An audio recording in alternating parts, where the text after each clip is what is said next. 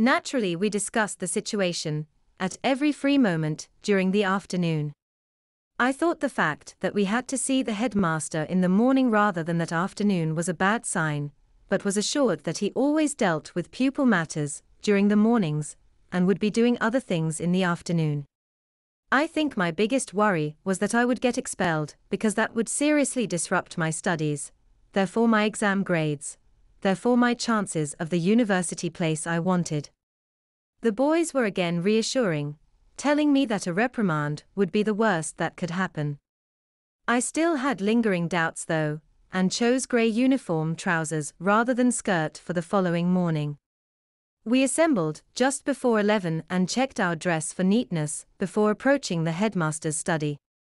Ignoring the line of 6 chairs positioned opposite his door, one of the boys knocked discreetly, and we were gruffly summoned in.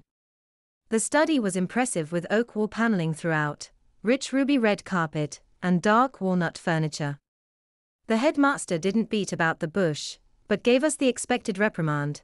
Sixth formers are not exempt from school rules. Yes, we are legally able to drink alcohol, but it's still against the school rules, not setting a good example, we should know better, etc., etc.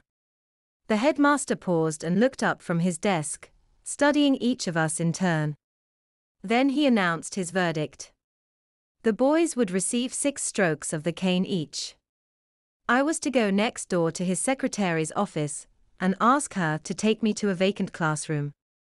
Then we were told to get to it.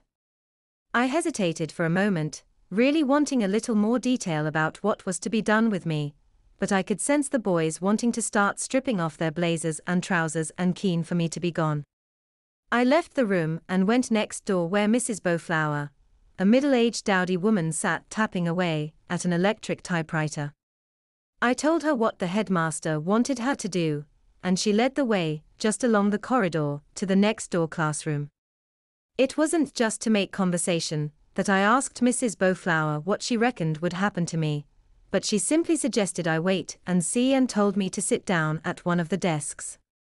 I chose a desk behind the front row and sat in silence. Within a minute or two, the first of the boys went past the window between classroom and corridor, one hand rubbing his bottom, the other carrying his blazer, and the tails of his shirt untidily hanging out.